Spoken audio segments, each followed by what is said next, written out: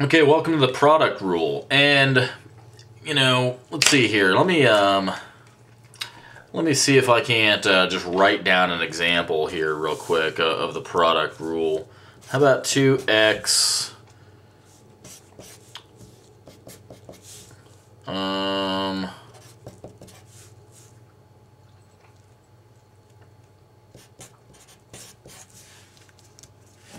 okay. Hopefully you haven't seen anything that looks like this yet, okay? We know how to take the derivative of 2x. It's just 2. We know how to take derivative of sine x. Then, maybe we know the chain rule too, maybe we don't. I kind of got lost in the sequence of this, so, we'll kind of go over it. But the product rule is basically, I'm just going to write it over here because I never really memorized the chain rule or I never really memorized the product rule or the quotient rule. I memorized them, but what I would always do is every time I came up to, my paper, I would just write it at the top. F prime times G plus G prime times F, and if I was taking a test, I'd just write it at the top of my page and be done with it, and then I wouldn't have to pull it out every single time. Is kind of what it seemed like I was doing. So, I don't know, maybe it works for you, maybe it doesn't, but that's how I did it, okay? So, and then what the goal is you want to treat this like F prime, okay? And then you want to treat the other guy like G. Or actually not F prime, just F and G, okay? So what's F prime then? Here, let me write Y prime over there. So if I want to find the derivative of this, I gotta use my formula. So this, first little product right here, 2x, and you'll just have to get it good at recognizing, and deciphering these. I just know from experience.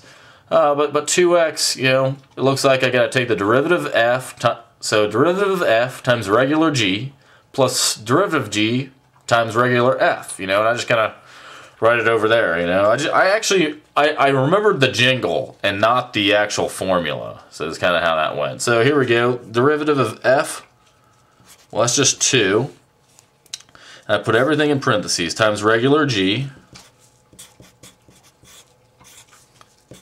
plus g prime, well that's cosine of x squared times, chain rule, 2x, and then regular f, which is also 2x, okay? So let's go ahead and simplify this a little bit, and we get 2 sine of x squared plus 4x squared cosine x squared.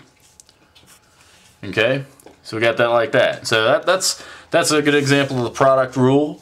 Let's do another one. Let's go, I don't know, let's go y equals,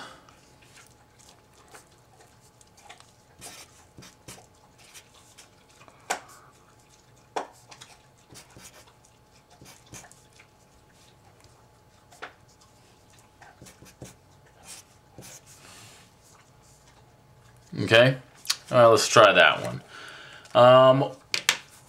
Actually kind of a bad one, because I can easily change this back into a regular problem. So let's try and do that. Let's see if we can get around the chain rule real quick. Okay, let's go and let's 6 times 12. 6 times 12, oh my god, I need my calculator for that. What is it, 72? Okay, it's 72, alright, I just want to make sure.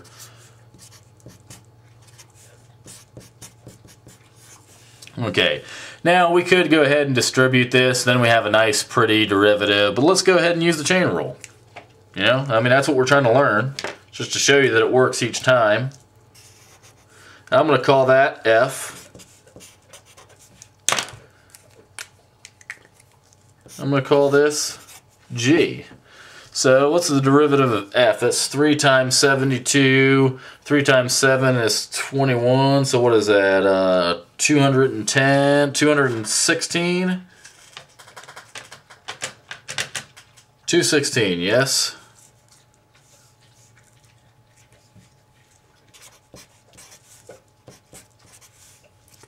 Remember. Okay, so I got that. Of course, you got to write y prime there. Times regular g, which is just x plus 1.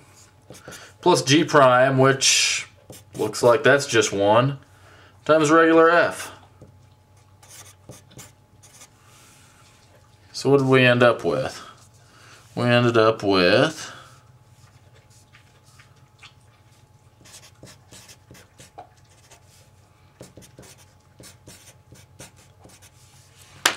Okay, you see that? I just did a distributive property. I just took this and I multiplied it in. Okay, plus 72x to the third. Okay, so it looks like I can add these together, and that's going to be what? 288? Is it 288? Yeah, 288.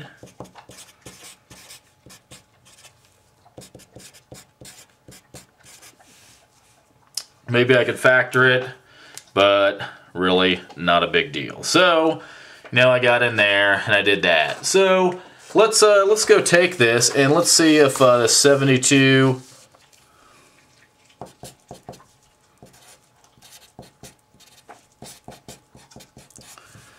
Let's see if this checks out. I hope it does. Is that right? Yeah, let's see if this checks out if we just use it the old-fashioned way. So if we distribute the 73 in there, what do we end up with? We end up with 72 x to the fourth plus 72 x to the third. Okay, so y prime is going to equal 4 times 72 x to the third plus 3, 72 x to the second. Oops. The parentheses goes out there. Let me rewrite that just so you know, I'm not in violation of any laws.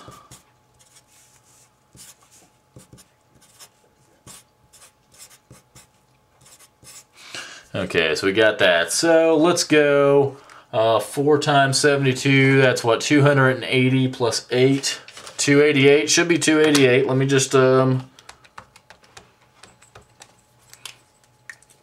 yes it is, it's 288 x to the third plus 372, that should be 216. 3 times 72, yep, that's 216 x to the squared. That's what we had there, right? Right? Had them both. So you can see that, you know, they kind of complement each other. I made that word up. But, you know, we could have done it either way, you know. And that's actually a good thing. I didn't mean, I made this problem up so we kind of got derailed. I didn't mean for it to end up turning into a simple problem, but I do want to point out that sometimes that's good. You know, I mean, come test day, you know, you could probably use whatever method you feel comfortable with. You know, if I mean, you know, say something really crazy was inside of there, you know, we might have wanted to go ahead and do it with the chain rule and the product rule. You know, maybe we wanted it to be a term by term expression. You know, and it seriously, it'll depend. You know, sometimes it'll be much easier and user friendly to do it one method than the other. So I mean, it's actually kind of good that we ended up with a problem that we could have, you know, applied dual technique to. So this is probably all that I'll do for now. If you like my style and you want to hear some more, just let me know. I mean, I'd love to help out. So see ya in the you know, see you in some other videos of product rules and derivatives and stuff.